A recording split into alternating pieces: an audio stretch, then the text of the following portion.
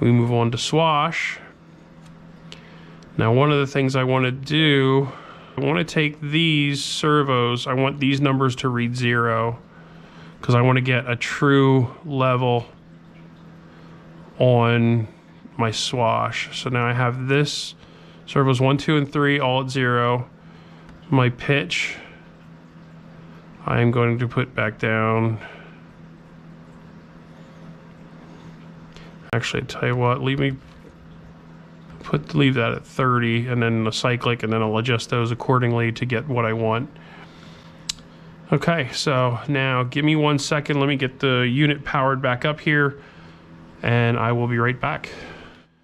Okay, so at this point, I have everything powered on. You'll hear I have the beep going from the ESC, basically just reminding me that it's on. Now in this mode, you can see the servos. There's kind of like a dead zone here in the middle, and that's to help me get my 0 set. So I put that in the middle, and then what I'm gonna do is come back here. I'm gonna put all these horns on and secure in place so they are at 90 degrees to the servo. That'll be my first part. And then once I do that, then I can check to make sure my swash is level, and then I'll adjust my arms here. Now, unfortunately on this heli, it's a 15mm main shaft. I don't have a swash leveler, so I'm gonna have to do a little bit by eye, maybe take a couple measurements and get it figured out and go that way, kind of the old school way. But we're gonna get that sorted out. So right now, I am just going to fasten these on so they're all at 90, get the hardware in, get everything hooked. That all I need to do is readjust this and see how close we are, and I will be right back. All right, so we're set up here. I have the horns on, fastened on. I didn't do any leveling yet, because one of the next steps, if you look, when I'm trying to give throttle, you can see the swash plate is not exactly doing what it's supposed to do. So one of the things you're gonna do then is you push full stick on the controller, so I'm gonna give full stick. And now the servos, I want to do all the same thing, but at full pitch, I want this thing to be pitched in order basically down. So I want that to be pulling that down. The whole swash should be going down where one's going up. So I need all servos to come down. So I come over here to the servo reverse and I keep hitting this. Now they're all up. Hit it again. Now they're all down. So now you can look, you can see I'm moving in the right direction. If you're ever not sure, you can always, you can take a blade and you can sort of mock up here. So if you set the blade here, we're at 0 pitch, and you go full,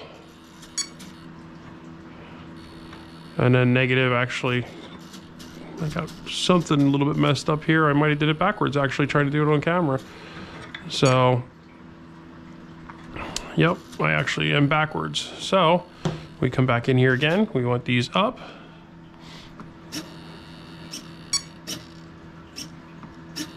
There we go. Okay, there we go. So now, when you put this in, go to pitch, negative, so as we're spinning, you can see it would be spinning, you'd be pushing down. When I go to full, you're spinning, you're actually creating lift. So hopefully that makes a little sense that way. As I was trying to talk through it, I actually did it backwards myself. But now you can see the swash plate is not level at all. So we're gonna bring this guy down to get to where it needs to be level.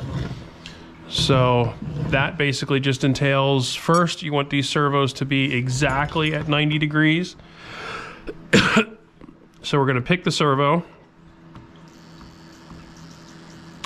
Let's see, which one am I changing here?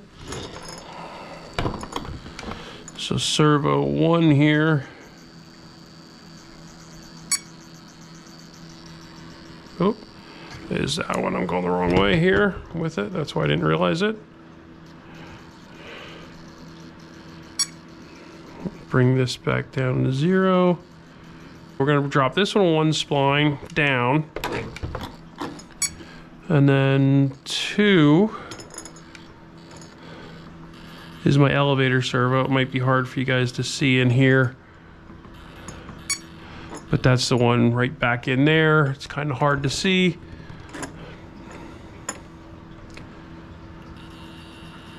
But we want that one to be right at 90, which it is right there. And then servo 3, we are pretty much at 90. Looking pretty good right there. So this is the only one that I want to change. I'm gonna pull this. We're gonna drop this one tooth and see if that'll make it a little bit better. Sometimes you'll get these where they're off just that little bit. I don't like to make too much electronic changes if I don't have to.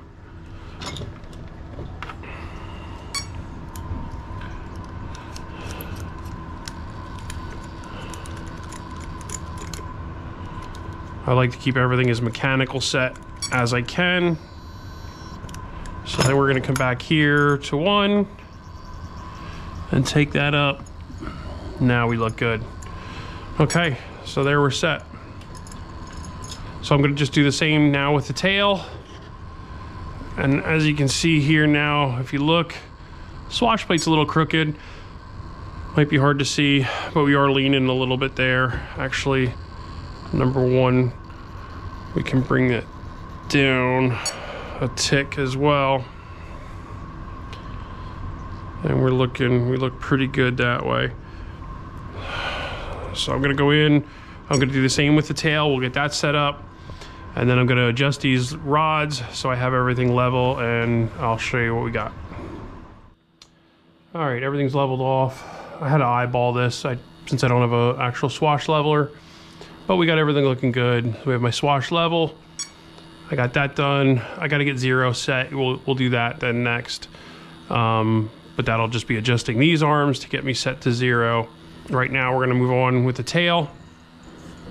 So the tail is set up, but basically we want throw to be set. So I have to adjust the tail a little bit to set so it's a 0. So let me set that. So I'll set the 0 on that yet. So it's just all fine tuning at this point when you're adjusting everything. So basically I got to adjust this linkage here so I can get these to set to where I want that at neutral point. And then I will set my 0 on my main blades as well. And I'll come back and show you where we're at.